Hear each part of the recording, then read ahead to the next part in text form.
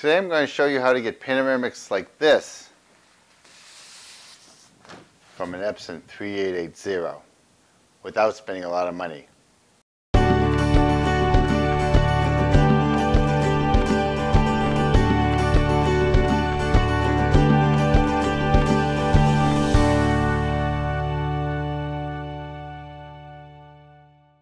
Hello everybody, this is Richard Cox of alwaysphotographing.com's video blog. Now, the Epson 3880 is a great printer, but it doesn't take rolled paper. And even if you could figure out a way to rig up a contraption so you could feed it rolled paper, when it finishes printing a single print, it would eject the entire roll. There's no way to stop that. So you're limited to cut paper. And Epson's specification says that the Epson 3880 only takes 17 by 22. Now this could be a problem because when you have a regular 35mm DSLR image and you want to print it, you'd have to print it to 15 by 22, not 17 by 22. So if you want to get a 17 by 22, if you want to get a full 17 inches off the printer, you'd have to print to 17 by 25. Now you can buy third-party paper that's 17 by 25, so you can get a full 35mm print onto a single sheet of paper through the printer, but again, the Epson driver only supports, at least the specifications say the Epson driver only supports up to 17 by 22. So we're going to show you how to change the specifications without buying any special software like RIP. Some RIP software will allow you to print longer, but you spend $600 for that. So we're going to show you how to do that using the printer driver from Epson, and how to make your own paper from roll paper so you can put that through it as well. So let's say you can't find your favorite paper in cut, but you can find it in a roll. Most paper you can get in 17-inch roll form. And the problem is that when you buy roll paper, the printer side is on the outside of the roll. So right now you are actually looking at the print side of the paper. The side that doesn't print on it is the underside. So you just can't roll this out onto a flat surface like this. Even if you wash it all you can, you find out that you're going to scratch it or there's going to be an imperfection. I mean, I've washed this and I tried to roll it out and cut it, and rolling it out just scratched the paper. So I ended up building a contraption so I can actually cut this paper. I made this quite simple. It's I'll show you, I'll give you a close look at that in a second. And then I have this paper cutter and a ruler. Now, the final cut in order to print is critical. It has to be very square. So that's why I got one of these guys. It's just put it in there and it makes a nice straight cut onto your paper, so that when you feed it, it doesn't feed crooked. And if it feeds crooked, it'll jam because the printer will try to print straight, and what will happen is, as it's coming, the print will start going like that, and then it'll run into the side of the carriage and it'll jam. Or if it's off a little bit, you might find that your print's printing crooked. So in order to do that, we use this. Now all the information I'm going to give you is on the website, so you can look it up there, alwaysphotographing.com, and you'll need a paper cutter. Got this one on eBay for about 30 bucks. Went to Home Depot and built this. The only requirement for this was that it was bigger than the paper that was going to suspend and taller this way. So I measured this before I went. I actually brought this with me to Home Depot to make sure that I could fit it all. I didn't want to carry around that. And so it consists of one dowel, 2 eye bolts. Now the bolts, not the screws, because the screws are designed to go into a screw in with a small pilot hole, but they're not really designed. You want the bolt. And then I had 4 nuts, 4 washers. And what I did was I cut 2 holes for the size of the bolt, one here, one there. Actually drew a line here, as you can see, to measure it out. Make sure they're the same on each side. Cut them. Then I used a wood screw, 1 inch, and the drill I drilled down just enough so that the bolt and the washer with the nut cleared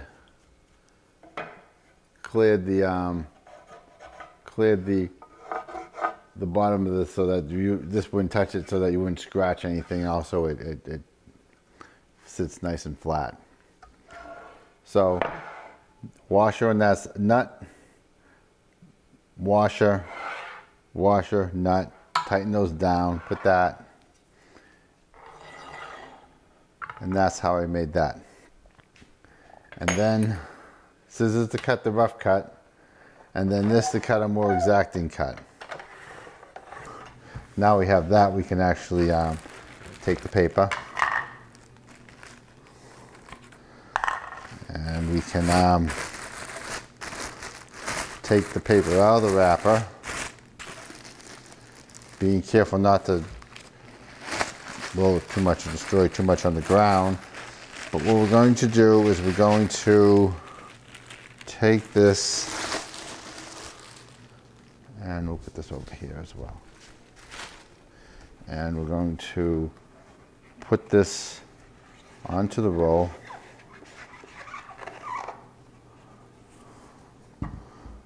Take the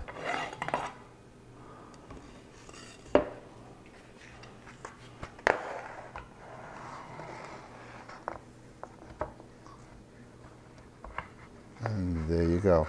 Put that in there like that. Get those out of the way as well. And what we're going to do is we're going to measure out 36 inches of paper.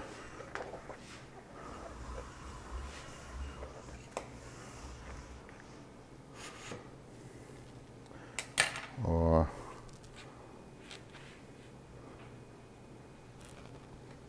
30, it's upside down, 36.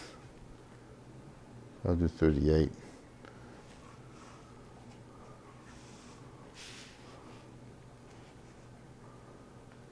And I might give myself some extra room here, so 30, 38. So I want 40, so I might do about to here. It doesn't matter. The extra will go away. I mean, the printer will eject it. So the other thing is that since it's curled, the ends of the paper tend to get more caught up with the printer. So what happens is, as the end comes out, it grabs the end of the cartridge end. You'll find that it picks up any of the extra ink on the print head.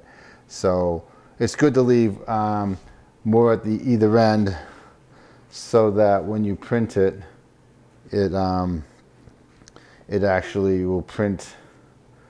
You get a streak that you might get a small streak at the beginning, but if you leave enough margin, you can then cut that, and then on the other end you can cut that as well. So we have a sheet of paper, and then we take this guy, and what we want to do is make sure that one end is completely square, and that way, when we feed the paper into the printer, it will cut. It will feed straight. You won't have any issues with the. You should not have any issues with the paper if it's perfectly square. I'll show you how to feed it when we get upstairs, so that you can make sure it feeds square. But the key part in order to do that is to cut it square as well. So make sure that's flush with that, and then I just simply make a cut, and therefore that end's perfectly square, and we're ready to go.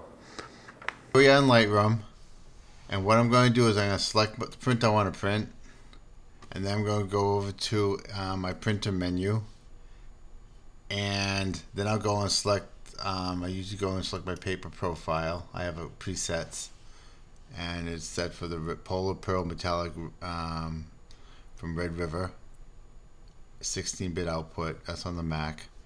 And then I'll come over to here into page setup, and Under paper size, I'll select manage custom sizes. I'll create a new one, the plus, and I'll give it a dimension. So you don't have to worry about, I mean, you can go 17 by 300 if you want. I did this because I'm going to show you that when you select the printer, it'll automatically set the maximum possible size that that paper can be, which is 37.4 inches. So then what I'll do, for some reason they want 0.12 inches all around as borders. So then what I'm going to do is I'm going to go to here. I'm going to name that, I usually call it cut, 17 by 37.4 inches. And then I'll say OK. And then I'll go OK here. Now, as you can see, the paper's been resized to 17 by 34 inches long, but the print size is much smaller than that. So what I'm going to do is I'm going to go into layout, and I want an inch border all the way around this so I can sign it. So what I'm going to do is I'm going to say the top, I'm going to make it 1.5 inches. That gives me a ½ inch at the top of the paper to a ½ inch at the top of the paper to catch any ink that might come off because of the curl when it starts to print. I've seen that happen a couple of times, so I'll make that 1.5 inches. That gives me a ½ inch at the top, the leading edge at the top, to start printing. And then what I'll do is I'll just put the left and right margins at 1 inch.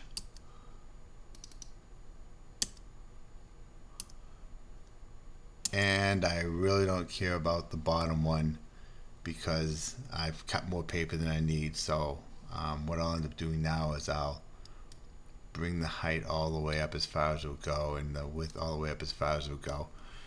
And as you can see, that down the bottom is not enough room. But the paper actually is longer, and when it ejects it, I'll have plenty of room to cut it. But the important part is the leading edge. The top is the first part to come out. So Lightroom says the top corresponds to the first part of the paper out of the printer. So I know I got 1.5 inches to print before I actually hit the margin there. And so that's how you set that up. Now we're ready to print. I'll go get the paper. Okay, now I'm ready to print. So what we'll do is we'll come over here, turn on the printer, extend that all the way out, bring that all the way out as far as it'll go here. And while that's warming up, we'll go get the paper. Actually, I'll probably want to move that all the way over. I'm going to need that space. Now this is the straight edge. This is the place, the edge I haven't cut yet, but I will eventually. So what we're going to do is we're going to, literally we're going to try to hold this as we feed it into the paper. And the idea is you want to make sure that it, make sure you put very little pressure there, but you want to make sure that it's touching all the way across the bottom there. Make sure that will feed correctly. And this doesn't have to be taut, but it should be enough so that it sits on the paper like that. Okay. And so what I'll end up doing is I put this up against the wall so I can use the side of the wall to help guide that in. And then what I'll end up doing is I'll come over here and I'll hit the print button. Now, it'll take a while to feed that up, but now all I have to do is sit this like this and wait for the printer to start.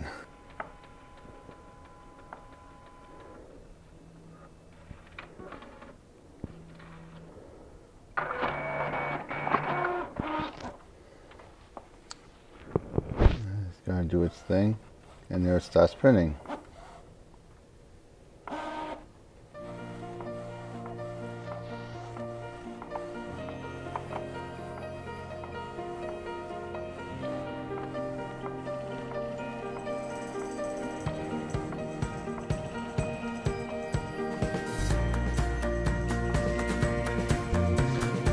So I just finished trimming this up downstairs. Now you have a 17 by 34 inch panoramic from an Epson 3880, and without spending extra money on software.